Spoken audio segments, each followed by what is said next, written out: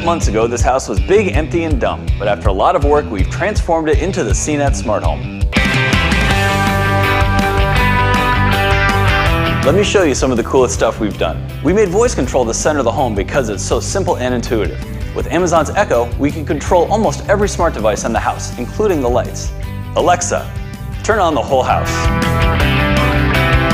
Here in our family room, we've smartened up the entertainment center by hooking Alexa up to a device called Bluemoo. You don't have to worry about finding the remote when you can turn your TV off with your voice. We also installed a smart ceiling fan with motion sensing technology. No wasting energy when you're not in the room. And these motion sensors talk to our downstairs thermostat, the Ecobee 3. In addition to talking with Alexa, this thermostat can sense when we're not home, also saving on electricity costs. Here in the kitchen, we've gone with 2 connected large appliances. Over here's the Samsung Family Hub refrigerator, and here's the Samsung Wi-Fi range. The oven connects to our smartphone, and it can send us a notification in case we've left a burner on.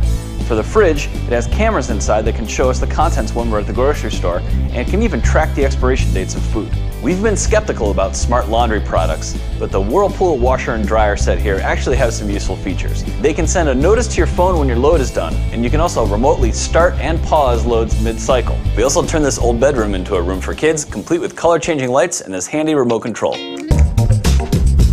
We have a camera with night vision so you can keep an eye on your kids when they're sleeping, as well as this bed that lets you track their sleeping patterns. We added that same sleep tracking to the bed in the master bedroom, and here it works on both sides of the bed. We also have our second floor thermostat in the master, and here we went with Nest. It controls the general heating and cooling up here, but in the bedroom it works together with our other Haiku ceiling fan and a smart vent to regulate the temp in this room more precisely. We even added smarts to the garage door. This device lets us open and close the garage doors from an app, but also with Alexa voice commands. But not everything works as well as we want it to. This countertop from DuPont actually has wireless phone charging built into it, but as you can see, it's not quite as responsive as we'd like it to be. So what did we learn from all of this? Well, a few things. We learned that voice control really is great, but you do have to learn the lingo to make sure you get things working the way you want them to. We've also learned that setting up a whole house with smart home tech can get really expensive.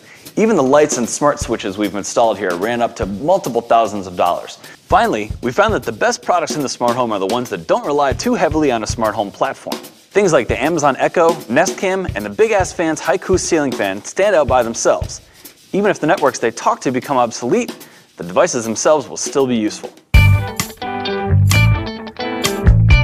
Thanks for watching. This has been super interesting for us, and if you're interested in reading more about smart home technology, please come check us out at CNET.com.